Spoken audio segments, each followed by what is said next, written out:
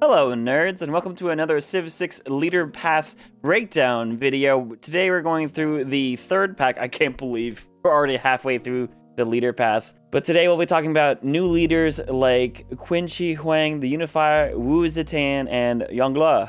Or Yongle is how the internet has deemed the appropriate way to pronounce him. Stick through the entire video. I'm going to be giving some pretty in-depth breakdowns of strategies I think will be really well, and hopefully you learn something through this video. But let's go ahead and jump into it. Now, like I always like to do, let's talk about the original China before we break down the new ones, just to get everyone on the same page, kind of talk about them.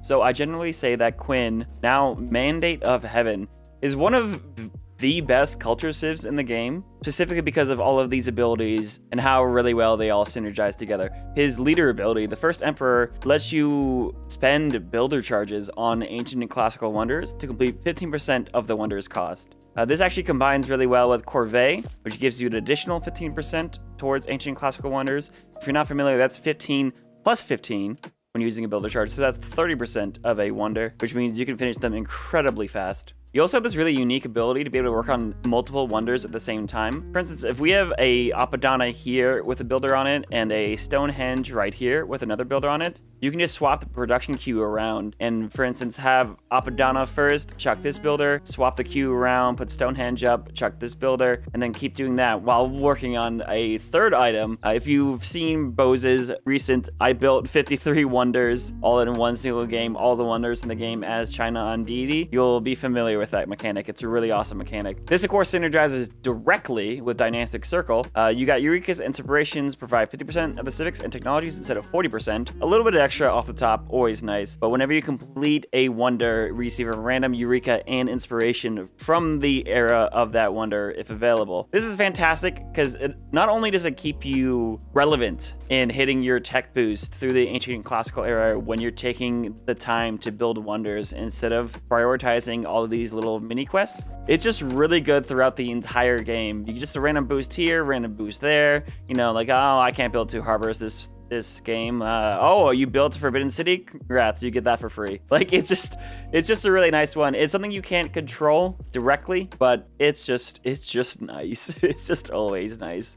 The Crouching Tiger is a unique unit that is a medieval era range unit that is unlocked the same time as crossbows. So right here, but note, it is a separate unit. It is not a crossbow replacement. It's just you can build crossbows or Crouching Tigers. I always like building Crouching Tigers because they're an incredibly nice defensive unit. They have 10 more combat range strength than archers do, but because they only have a range of 1, they are terrible offensive units. Generally, if you have an army, you're going to want to have your archers in the back protected by a line of melee units like men-at-arms to defend them. I once tried to push one of my fronts with the Crouching Tigers, and then a bunch of knights came through and just slaughtered them. But they are very nice for sitting inside your cities and defending yourself from the AI attacking you, especially if you got a little bit greedy and you were building a bunch of wonders and you didn't have much of an army. These units can kind of clean up and save you from losing a city, which is very nice. But if you're going on the offense, definitely you still have the ability to play with crossbows. Now, the Great Wall is one of the best tile improvements in the game. It's really hard to use, but I implore you, it is so good. You get gold and you get defense strength if you stand on it with a military unit. It gets +2 gold base, but you get an additional +2 gold for every adjacent wall next to it, and then you also get +2 culture for each adjacent wall next to it. So you can get +6 gold and +4 culture tiles all throughout your entire empire. Once you get to castles, so getting to castles as soon as possible is really imperative as China, which is why when I play China, I generally go for campuses pretty early into the game to try to get my technology up to castles. That way, once you are here at castles and you have a bunch of great walls put down and you have a bunch of wonders built, you get a huge boost of culture throughout the game, which will really help you fly through the culture tree. I generally don't build a ton of theater squares as China. I might build 1 or 2 here. I might go for a entertainment complex for the Colosseum to get culture subsidized there. I might go for a mausoleum to try to get more out of engineers to help me with later wonders where I don't get to use builders on them. What you kind of really want is to get science so that you can get up here, one, to industrialization, but then also to flight. Because once you get to flight, you get tourism based off all of your Great Wall tiles, equal to the amount of culture they're making. If you can get here early, you can have a ton of tourism. It's incredibly strong. And most of the AI don't have enough culture to really stop you at this point. If you beeline for flight, and then you're making as much culture as you can to get through the culture tree. Again, you don't need much in theater squares. I've seen people play this and win the game in less than 150 turns on DD. China is incredibly, incredibly good. He's just a little bit tricky to try to balance getting your settling, get your commercial hubs and your traders and your districts, while also balancing trying not to build every single wonder of the game, because you can build a lot of them. You get him to be very greedy with it, but it's a ton of fun. I would say he's definitely the best wonder builder of all the wonder building civs, and I would argue the most fun because of the way you can use builder charges to boost things.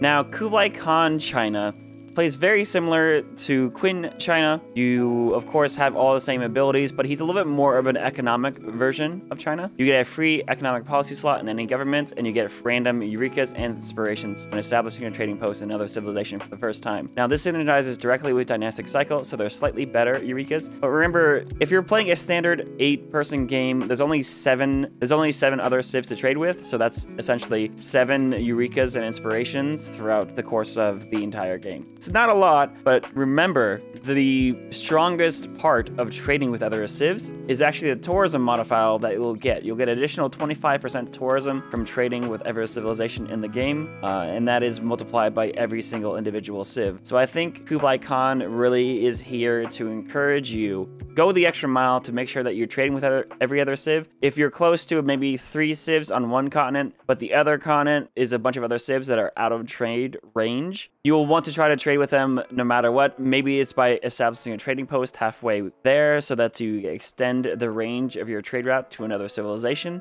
Or you can go ahead and settle a colony that's closer to them and make sure you get your trade route with them that way. But that's why Kublai Khan is good. He utilizes trade early. He's still very defensive with his improvements and units, but you're going to go a more economic route.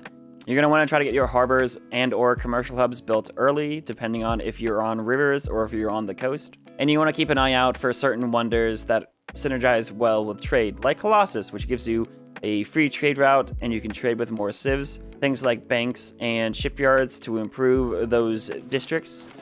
And maybe certain things like Torre de Belém that really helps on your international trade route income. But I would say after your commercials, you still want to go for heavy campuses, maybe some theater squares, a coliseum, building wonders throughout the game when you can.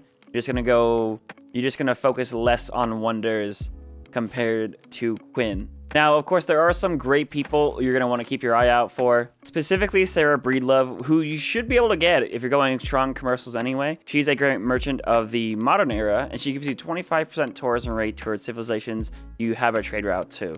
This will go directly with online communities here, which will give you an additional 50% tourism output to the civilizations you have a trade route with. So between the passive 25%, Sarah Breedlove's 25%, and then 50% tourism from online communities, you can have a total of 100% tourism. Your tourism is literally doubled to everyone you have a trade route with, and you will have a trade route with every single civ in the game because you are prioritizing this ability here. Very, very good civ for getting new players comfortable with this idea, but also with experienced players, convincing them to make sure that you're trading with every single civ in the game. Now, while the original Qin and Kublai Khan were both relatively defensive / and/or peaceful with their setups, Qin the Unifier is quite a bit different. Now, I've been trying to piece together how I feel about this civ, because from every corner of the internet, there has been a wide range of opinions about him. Everything from he's super OP and completely broken, to he's completely garbage and his ability is completely worthless. It's incredible how wide people's opinion on him have been. But let's just dive into this, all right? 36 Shredums melee units receive the Convert Barbarians action. If you're not familiar, this is an ability that some apostles and even one of the great generals has. It's taken from Heathen Conversion.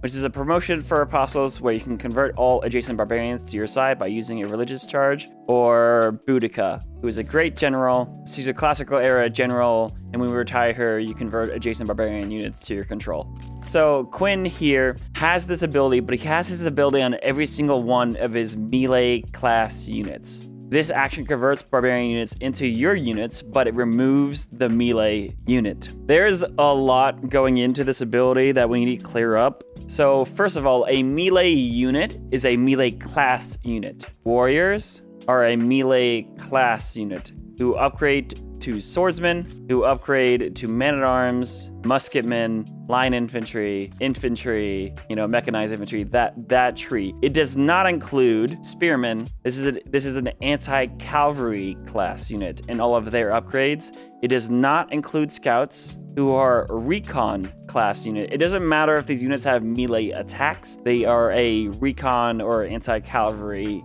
unit. Galleys are a melee naval class unit, so they do not have the ability. It is literally just the warrior upgrade path that has this ability. You can see right here, there's a button right here to convert adjacent barbarians. As you can imagine, this is an ability that is very RNG dependent. It depends if you can find barbarians. It depends if you're able to manipulate the barbarians. However, there's a lot of things that are going for this ability. You can convert any type of barbarian. That includes any class of barbarian. You can convert warriors to your side, spearmen to your side, scouts, slingers. You can convert naval barbarians to your side. If, for instance, in a spawn like this, where barbarian galleys who kind of just show up out of nowhere and start pillaging boats, if you had a warrior like on this tile, and there's a couple of barbarian boats, you can immediately convert and get those boats, get the early era score for having one of the world's first boats, and then go from there. This is one of the few civs that you actually want to spam warriors first instead of scouts, because you have this ability and you have this unique opportunity to use them. This ability also works on zombies if you're working in a zombie game. Now, as you can imagine, this is an ability that feels very snowball-y, but it is very RNG. You're gonna want to try to send your melee warriors out to try to convert barbarians. Hopefully, in what you can find are 2-for-1 deals.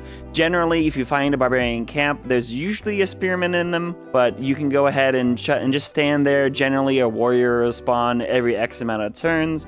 Maybe you can get a free scout out of it as well. However, for the most part, you're going to be trying to go for 2-for-1 deals, where maybe you get a spearman, a extra warrior, and you get a free clear of a barb camp, which gives you gold and era score, which honestly is very nice. But for the most part, you're not going to be snowballing out of control, because it's only the warrior units that have this ability. However, there's a couple really cool things about this. This can be very opportunistic. Maybe you get a barbarian boat here for the era score. Maybe you get a barbarian camp cleared over another part of the map. Maybe you get a couple of 2-for-1 deals. Now you have maybe you train 2 warriors and you end up with maybe 5 or 6. That's more than you started with, which is good. You get some free era score. You can always clear a barb camp that's far away from you just to get some era score in a pinch if you need. But what's really nice is when you do get barb raided. If you don't know, when a barbarian scout finds your city and a big exclamation point pops up above their head, they're going to go ahead and they have now become alerted. They're going to go ahead and run back to the barbarian clan and tell their buddies where your city is. At that point, that barbarian clan becomes enraged and will start spawning units turn after turn after turn for maybe about 10 turns. But like it can be a lot of units. It can be warriors, spearmen, slingers, barbarian horses, barbarian horse archers, a bunch of stuff that generally is a real pain in the butt to deal with, because in the early game you are generally trying to build your scouts to explore, have maybe a settler or 2, maybe go for an early wonder, things that you don't want to have to deal with, because if you get barb raided, you are now being forced to build units to deal with the barb clan instead of actually doing what you wanted to do. However, Qin has the very unique ability where he has the perfect counter to a barb raid. So if you do in fact get barb rated by maybe 4, 5, 6, or even all the way up to like 8 units, I think I've seen from barb raids, you convert a couple of melee units that you started with into a much larger army. At that point, you can go ahead and easily clear the Barb clan, and then you go ahead and do whatever you want with it. You can explore, you can clear more Barb clans, you can attack maybe another AI city that is not ready for that type of situation, or maybe even with the extra gold you got from the Barb clans, and the fact that you're going for masonry anyway, because of your Great Wall, you can go ahead and buy a battering ram and go take out a city-state very easily. That generally starts with walls on DED. So this is a very RNG and map-dependent mechanic. However, there's a couple things that could make this really, really interesting. Something I found was that your levied units still retain the Convert Barbarian action. So what you can do is if you find a city-state that you first met, you can go ahead and immediately go for Amani. You can send Amani to that city-state and then levy their units. For about 120 gold, you can access to about 5 warriors. For, you know, for reference, a warrior a single warrior is actually more expensive than that. At that point, you can have 5 warriors that can go find more barbarians to all convert into. At that point, when you convert the barbarians, you keep those units forever, and the city-state no longer has units. Which means you can then turn those units on a unsuspecting AI major civilization, or you can turn them back and to kill the city-state with that battering ram that you just bought. It's an incredible play because then you can send Amani to another city-state and do the exact same thing. It's a very unique version of the Amani World Tour, where you're getting first-time civs for air escort, but you're also converting and clearing barb camps, you're getting free barb boats, you're killing early city-states, you're leveling up your units, you're attacking other civilizations. There's a lot of potential for where this civ can go. He has a very high ceiling, I would say, if everything happens to line up. However, he also has a very low floor if nothing happens. Now, think about this ability. Barbs are very prevalent early in the game, but especially if you're playing a map like Continents, where all of the land tends to fill up compared to a map like Highlands, barbarians kind of stop appearing in the game. So this ability becomes less and less useful further into the game that you go, generally speaking. However, you can use the ability every once in a while if you are falling behind in tech. You can easily, which you might be if you're going for a culture game, you can easily trade up a warrior for a swordsman or a warrior for a barbarian man-at-arms, especially if you have Babylon in the game where you get man-at-arms at like turn 30. You can easily convert your warrior. You can trade up your warriors 1 for 1 or 2 for 1 for man-at-arms as long as they don't die. The other thing that's interesting about this mechanic is that because it's a melee unit, they can actually take a couple hits. Whenever I would use the ability with apostles, my apostles would generally get stepped on before I can even use the ability, which is really interesting. And the same thing with Boudica, she would end up getting stepped on and shot back home before I would be able to use their ability. But being able to maybe do an Amani World Tour, instant clear barbarians, get a Great Wall in the Ancient Era, you could very easily get a Golden Age in the Classical Era pretty reliably as a civilization. But also you can be able to farm Barb Ray to try to get the most out of the barbarian conversion mechanic. There's also something really, really interesting that we found out. Shout out to D Deccan for finding out this ability. But at Buttresses is a wonder called Hagia Sophia. And this usually gives your missionaries and apostles an extra spread. However, apparently this works for Qin's melee units. They get an additional charge. So you'll be able to convert once, keep the unit, and get a second conversion, which completely opens up the civilization's unique ability. The question is whether Hagia Sophia is early enough for barbarians to start being less of a problem. However, I would encourage you to play them on maybe not the continents map, because of the ability for the civs to be able to fog bust the entire map and barbarians to stop appearing. I would assume this ability works on other things that are classified as barbarians, like rebels that spawn from neighborhood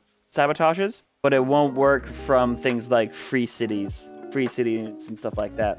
All in all, this is a pretty crazy mechanic. It has a very, very fun feedback loop. All in all, this is a really interesting mechanic. I don't know if it's good, because I played about 4 test games, and 3 of them I either didn't find barbs or the barbs didn't line up the way that I wanted them to for me to capitalize. But there was one game specifically where I immediately got barb raided right at the start of the gate and was able to convert basically 3 warriors into a standing army of about 12 units, who then went and explored, including barbarian boats, horses, slingers, spearmen, warriors. What I did with them was that I just explored and I cleared more barb clans and I guaranteed my golden age. But I realized that Poland was right there in a very compromised location that would have been very easy to take. So I really am excited to see what I can do in the highest potential for Qin, because he is a very, very RNG dependent civ, depending on what's around you and also the availability of barbs. However, as much as he is a RNG based civ, I would actually say he's a anti-RNG civ. What I mean by that is, especially if you play multiplayer, you'll understand the feeling of getting barb raided right out the gate, which then forces you, like I was saying, to focus on military when you didn't want to, and it kind of puts you behind on your early tempo, getting your cities and stuff out, and then it's really, really hard to catch up to all of the other players who had much better starts than you just because you got barb raided and there was nothing you can do about it. Qin has the very unique ability to take bad RNG that is a barb raid and flip it on its head, where you actually end up ahead because you have more units than you started with, and the barb raid was taken out of. Is the perfect counter for the barb raid. That again, it puts you ahead, and it's really, really interesting. So I would be psyched to try them out for that reason, but also it is a big opportunity cost to miss out on other abilities like the original Qin. But it's a very fun feedback loop if you can get it to work, and it's a very interesting mechanic that no other civ has. And it introduces a lot of interesting play styles that you couldn't do in any other civ. So I think overall, I think he's a successful civ in that he introduces new play styles, new mechanics, and it's a fun feedback loop. I don't know if he's overall a strong civ. I think he'll have his moments, but generally speaking, he isn't as strong as other civs.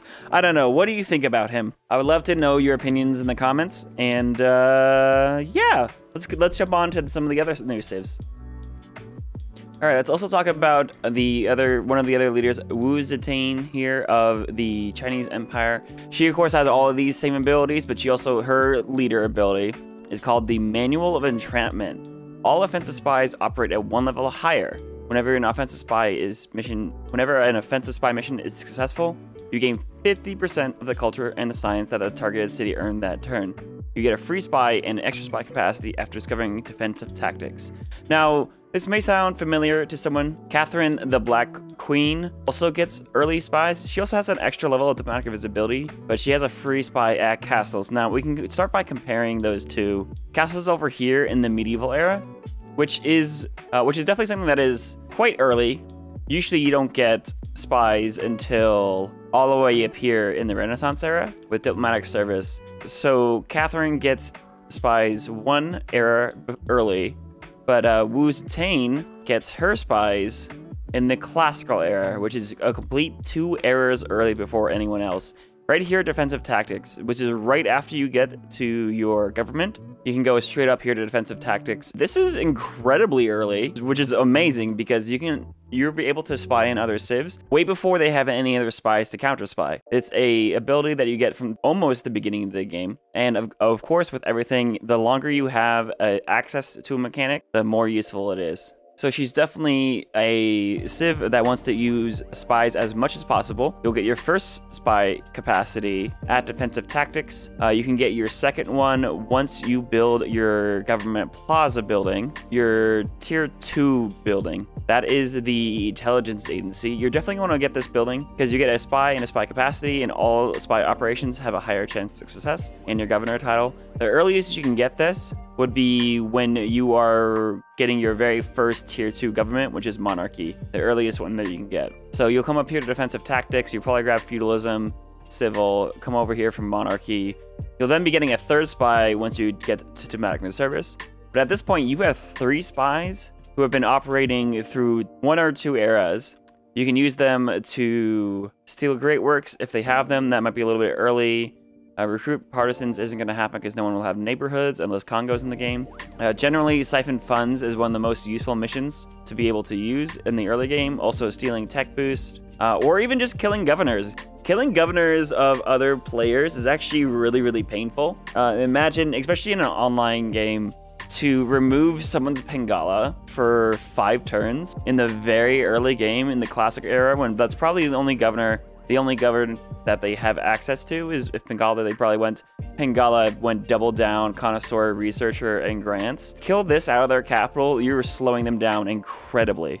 And then you get just additional free culture and science by doing this. 50% of a targeted city, 50% of culture and science from that targeted city earn that turn.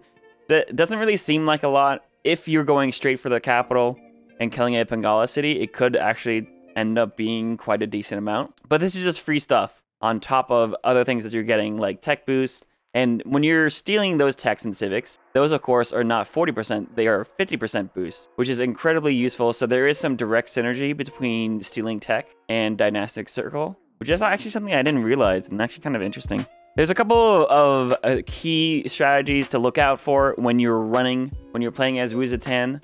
Ideally, you're going to want to find this card as soon as possible at diplomatic service. It's called Machiavellism, and you get 50% production towards spies. Spy operations takes 25% less time. By the time you get here, you should have at least already 2 spies, which the spy operations taking less time will be nice, and the 50% production will be nice for producing your 3rd spy, or if something happened to one of your first 2 spies, you can build another one and replace it here.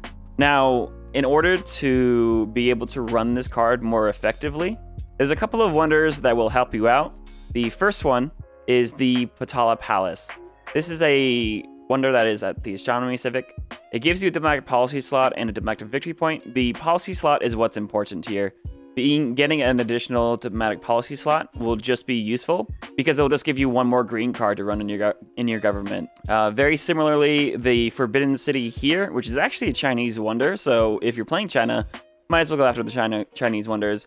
Give you a free wildcard policy slot. This, of course, will just help you make sure that you're running your green cards and also give you space to be running other cards. But this will give, between Forbidden City and Potala Palace, you have 2 chances to get a free card so that you can run this Machiavellism card pretty much the entire game. And you're going to be running it, but you don't want to miss out on other green cards, so this is a really good way to get those.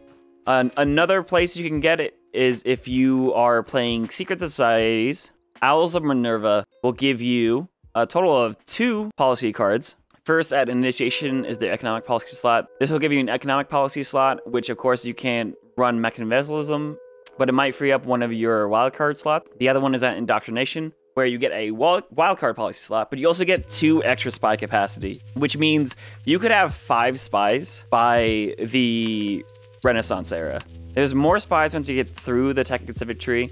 We found that at this point you will have 3 spies if you're playing without game modes, and you'll have 5 if you're playing with Owls of Minerva. There's another spy that you can get at nationalism, ideology, and at very fitting Cold War. So you'll be able to have a ton of spies running through your empire if you're able to run all of those different things. Now let's talk about how to make the most out of your spies. As we know, Zetain gets all of her spies operate at 1 level higher than they usually are. So if, for instance, a spy, when you first create it, is a level 0 spy, they can get 3 promotions, bringing them to level 1, 2, and 3. Basically, all your spies operate at 1 level higher, which is nice. You can also get free promotions from certain wonders, like Terracotta Army. This gives you a free promotion on all of your military units, but this also includes spies. Spies do count as military units, so getting a free promotion on a military that you're using to try to push through an enemy, you can get all of the promotions on your military, but also you can get a free promotion on your spies. The other thing talking about military, is here at Embrasure with Victor. Military units trained in this city start with a free promotion that do not already have a free promotion. Now, this is really interesting because this does not help Catherine de Medici spies. Catherine spies start with a free promotion, but this doesn't stack because it says already here, not already with a free promotion. However, Zetain, all offensive spies operate at 1 level higher. But they aren't 1 level higher. So if you use Victor Embrasure, you can immediately upgrade your spy to level 1, and they effectively work at level 2. Also, when you're running, when you have the intelligence agency, all your spies get a higher chance of success. I'm not sure how much this is. It might just be like 5%. But essentially, if you get 1 free promotion and you have intelligence agency, all your spies will operate at basically level 2, 2.5 basically. So anytime your spies are trying to do a mission, they will have a roughly 85% chance to succeed said mission before even gaining sources. So you can kind of skip the whole gaining sources mission and go straight to doing all of the offensive missions, whether or not that's something easy like siphon funds, fabricate scandal, or form an unrest, just to get that last level up. Or you can go for the stealing tech boost, which again actually does synergize with that dynastic circle because we get 50% of the civic, not 40%. You can steal great works, you can kill governors, which again, if you're killing governors in the classical era, another player might only have 1 governor if they went like triple Pengala, you know, Pengala connoisseur researcher grants, and this is all in their capital. You can send your spies straight to the enemy's capital, who you know won't have any counter spies, because it's the classical era. Who has spies in the classical era? Well, you can go ahead, you can send your spy there, you can immediately kill their governor, and that's gonna completely wreck their early game tempo, science, and culture in the game, and you should be able to get a decent amount of science and culture out of it as well. And then you can also go ahead, you can steal tech boost, you can steal money, you can do whatever you feel is appropriate in that game. And that's actually, it's an incredibly fun mechanic because spies is such an interesting part of the game, especially in multiplayer when people start getting mad that there's someone spying on their cities, they don't know who it is, and they're freaking out and they're yelling at everyone. Now, note, if you're spying in the classical era, they know it's you because you're Zetain, unless there's, for some reason, 2 people playing the same civ. That is something that I've heard about in the CPL lobbies, is that if there's anyone spying in the medieval era where castles is, everyone knows it's Catherine. So you do have to be careful if you're spying this early into the game. People will know it's you unless you're playing against AI who are way too dumb to realize that. This ability is actually pretty well designed. I think China overall is almost always a culture civ just because of how great the Great Wall ability is, and their tendency to want to build some type of wonders and have defensive units like Crouching Tigers to be able to defend their wonder-heavy cities. Manual of Entrapment is a very fun offensive mechanic that you can use to supplement the science that you're missing when you're generally going on a heavy culture game. Boost your culture even further. You can use it in a war, so you can go ahead and use... you could use it for some early aggression because you'll have a spy on your opponent while they do not have one on you, so that you can use their listening post ability to get a +3 combat strength bonus by having a higher level of diplomatic visibility on them than they have on you. You can combine that with an early victor to get your spies promoted after the aggression, as well as building Terracotta Army.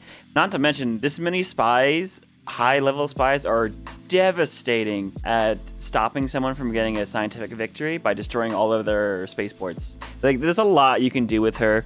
I think she has a very unique playstyle. Obviously, very similar to Catherine, but kind of just a little bit different. Different enough that you can go ahead, send your spies. You want to try to spy on the cities that have the most science and culture, which generally those are cities that will have counter spies, but because you're using this so early, they literally can't have counter spies.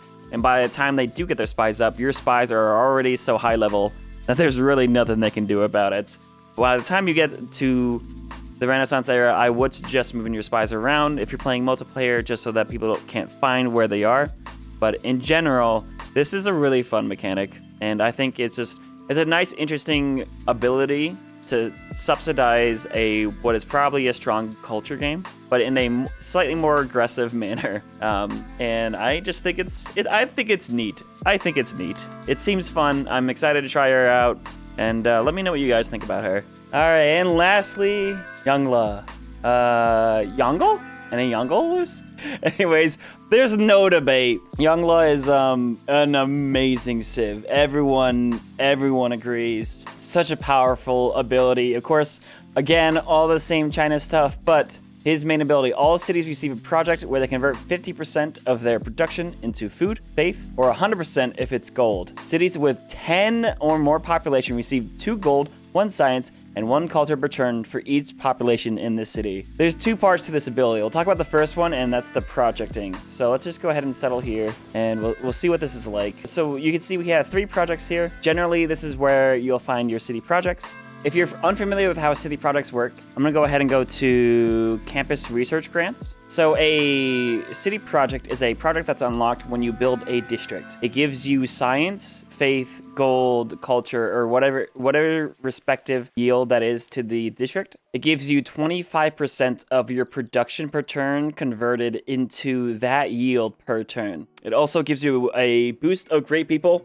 once it is finished. If you look at Holy Site Prayers, which is the most common project that is used for projecting a religion, this district provides faith and 100% religious pressure every turn. That's something unique to this, but awards great person points once finished. The last part is usually what people are using the project for, to try to secure the last religion if the religions are going very quickly in the game, or to secure an earlier religion. Campus research grants is often used if you want to try to secure the first scientist. For instance, this one, I know Hypatia is one that is often projected first, very often in the game. But yeah, so those are 25% production. These are 50%. So this is actually just a better Holy Site Prayer that is unlocked immediately and available before you build holy sites. So if you want, you could work this immediately and you convert 50% of the production instead of 25% immediately into faith per turn. That means our 4 production per turn becomes 2 faith per turn immediately off the start of the game, which means you can rush a very early Pantheon in addition to just getting extra faith. I wouldn't recommend doing this. Yes, you could go ahead and spend probably, what was it, 10 or 12 turns getting your Pantheon pick, and then you can like pick religious settlements, get your early settler, and go from there. However, if you have to spend 12 turns working on faith per turn, that's basically just to get the free settler. That's basically spending those 12 turns to build a settler, which like this production goes down as you grow, and I know this would become faster as well. But yes, it's a very, very early settler, but to forgo your scouting and to have the possibility of finding goody huts, finding city-state first meets, which also give you yields, and all the other things you need to do in the early game. And maybe you find a goody hut that gives you faith. Maybe you find a goody hut that gives you a relic. To forgo all of that just to sit here for 12 turns and do nothing, then work faith per turn, it doesn't necessarily feel good to me. What does feel good is working for a couple turns. Because, for instance, you look at our spawn, we have no faith resources, which means we can't make faith per turn until we get to God King, where you get 1 faith, 1 gold, 1 faith and 1 gold in the capital. That is, generally speaking, very similar to most of the other players in the game. Some of them might have a faith resource that they will be going for. Others might have a culture that helps them get to the God King card faster. But for the most part, most people can't get it until the same exact turn when they get God King, and everyone puts their God King card in at the same time. And I know this is especially true for multiplayer, when everyone has to pick the Pantheon on the same turn, but it only lets 1 person pick per turn, which means you can often wait like an extra 10 turns just cycling through players in a big multiplayer game just for your turn for Pantheon, even though you had the required amount of faith like 10 turns ago. That's a pretty big multiplayer game, I'm sorry. But how I feel is if you work this for like 2 or 3 turns, that could significantly boost your ability to get an early Pantheon, and one of the first picks, probably not first pick, but one of the first picks for a Pantheon while you're also doing your scouting and everything else. I think that feels a lot better to me. You feel less irrelevant. You don't have people coming in settling at you immediately. There just seems to be better alternatives to working this off the gate. Unless you specifically want religious settlements, then, you know, yeah, sure, go for it. But I would argue you would want other things than religious settlements, because the second part of Yongle's ability is that once you get to 10 population, all of your cities give 2 gold, 1 science, and 1 culture turn for every population in this city. That is wild. That is essentially like having connoisseur and researcher plus more, like 20 gold per turn. That's basically like having a Pengala in every single city, in every single city of your empire once they get to 10 population. It's insane the amount of passive yields that you can get from doing nothing but focusing on housing and food. So in order to, I would say getting your cities up to 10 population as soon as possible is incredibly important. Now, getting to 10 population is actually harder than you would think because there is a housing capacity. If you settle on fresh water, you can start with 5 housing. And the capital here says 6 because the capital also has the palace, which gives 1 housing. Once you hit 1 below your housing capacity, once you get to 1 population below your housing limits, your growth rate will be slowed by 50%. That means you needed twice as much food to grow the same population. Once you hit your housing limits, you will only grow 25% at the normal rate, which basically means you almost essentially stop growing entirely once you reach these numbers. So you want to focus on housing immediately. So you want to settle fresh water. The other way is to get granaries. That will give you 2 housing, which is incredibly important, but that's only 7 housing in your original cities. You want to get to 10, which means you could also use aqueducts, which will give you an additional 2 housing if you're already on rivers. That's 9 housing. You could also get housing from a government from Classical Republic, which will give you 1 housing and 1 amenity. This gets you to your 10 housing cap, which means you can get there. You could technically still get there without the use of anything else. However, that's a very long time if you have to use both Classical Republic and aqueducts, which, you know, you can get relatively early. It is the classical era, but also getting granaries, all those things. There's a few things that will help you out in specifically wonder-wise, and there is, of course, Temple of Artemis. Temple of Artemis will 100% should be one of your priorities whenever you're playing with Yongle, if you can. It does require a camp, and unfortunately, we don't have one in this spawn, but for instance, if we did, this would give us 4 food and 3 housing in the cap. That would significantly help increase the speed that the capital grows, but also lets it grow way higher than it would have by its own. It also gives amenities, which are super important. Your amenities are incredibly important to growth. So if we look at happiness here, if you're able to get your content cities to happy, there'll be a 10% growth increase as well as a 10% yield increase. If you get your cities to a static, it's going to be 20%. So you'll see down here, you'll have growth from amenities. You'll see a modifier there. Getting food, housing, and amenities are going to be your 3 most important things. Temple Artemis does all 3 of those for the capital or whatever city this is built in because it gives amenities based off camps, pastures, and plantations. It gives food, and it also gives housing. I'd recommend getting the Hanging Gardens. Usually, I actually don't recommend this wonder because 15% growth is nice, but it doesn't mean anything if you don't have the housing to sustain that type of growth, because this +2 housing only affects the city that's built in, and every other city you still need to focus on that housing to make it worth it. But since we are doing that, I actually do highly recommend this wonder for this type of build. So building Hanging Gardens is huge. Getting the Temple of Artemis is huge. Getting Colosseum for amenities is massive. And anything that gives some type of housing. And for later on, Angkor Wat is also a really nice wonder because it just gives you a free population and housing in all of your cities.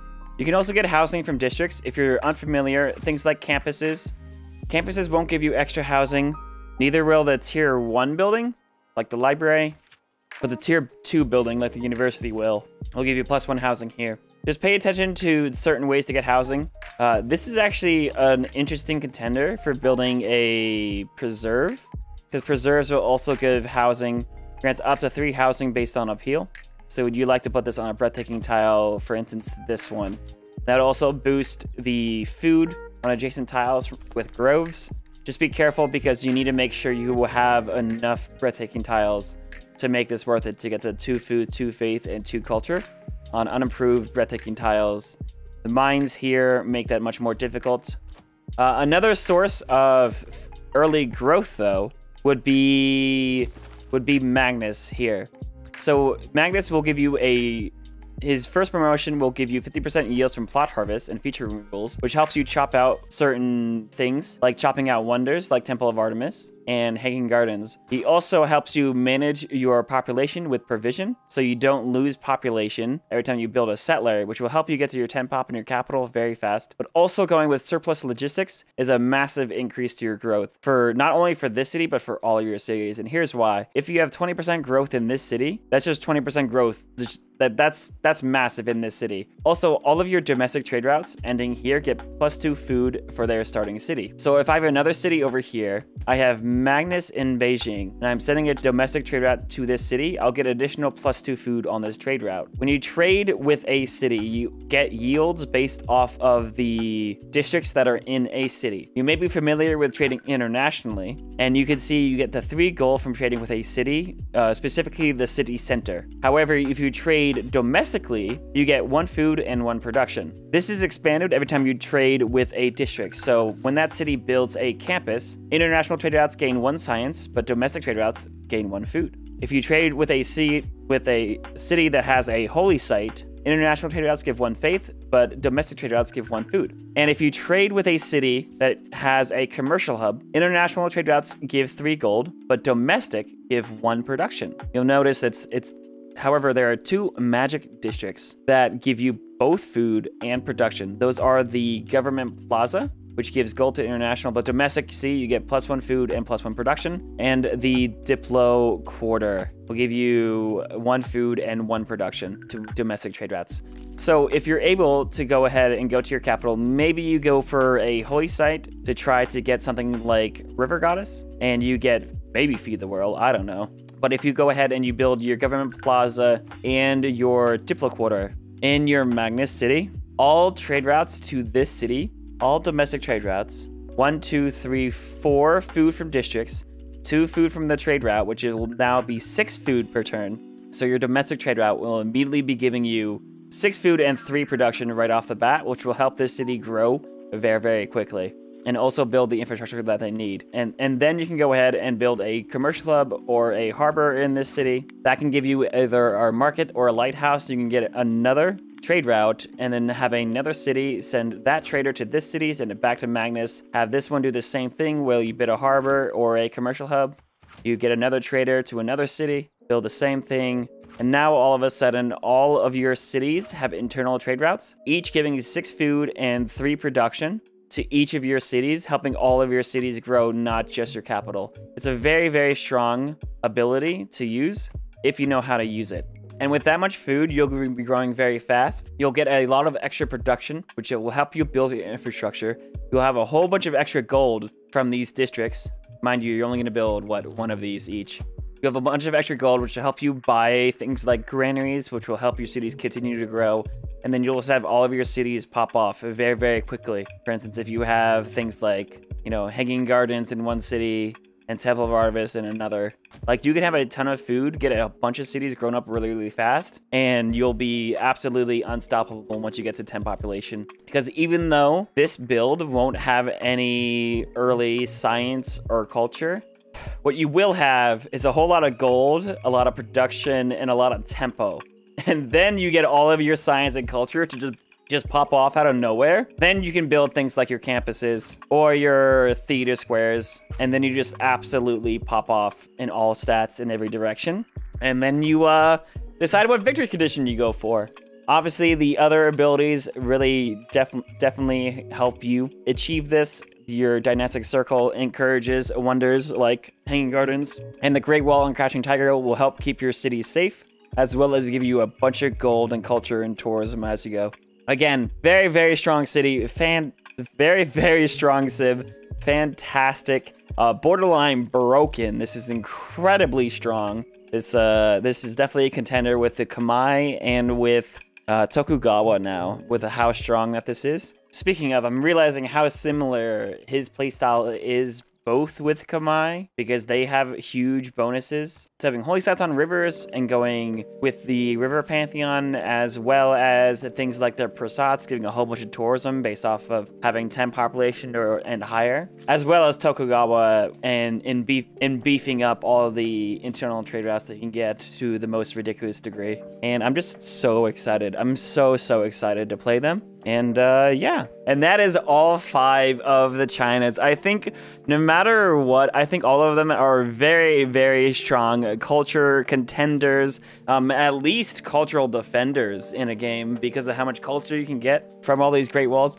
I think most of these games, I think with all these civs, you open up with some type of either gold or faith, and you try to get a lot of science as well. Try to get to castles as soon as you can, and then get all the way up to flight. In the meantime, use your builders as effectively as you can to place down as many walls as you can. You can use war to your advantage if you are comfortable, and if you see an opportunity to strike, get some wonders along the way, and then each of them has a slightly different avenue of getting there.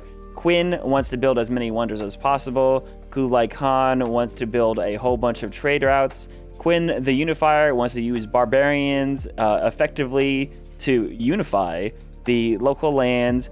Zetain just wants to use her spies as much as possible, but it's specifically to get tech boosts, which are better with Dynastic Circle, and to keep her in the running on a technological basis, I believe, when she's going for a culture win. And Yongle wants to go for a whole lot of food, a whole lot of yields, and a whole lot of fun. What do you guys think about these new Chinas? Do you love them? Do you hate them? Leave your comments down below. I am so excited to play all of these. I will be playing them on stream at whiteandnerdytv at Twitch. So go ahead and please follow me over there. These videos do take quite a bit of time. So if you could please subscribe to the channel, I would love to get to 100 subscribers. If you guys could all leave a comment to the goddess of algorithms pantheon and thumbs up the video, I would deeply love you all. Anyways, hope to see you online and on the next videos, and have fun Yongling.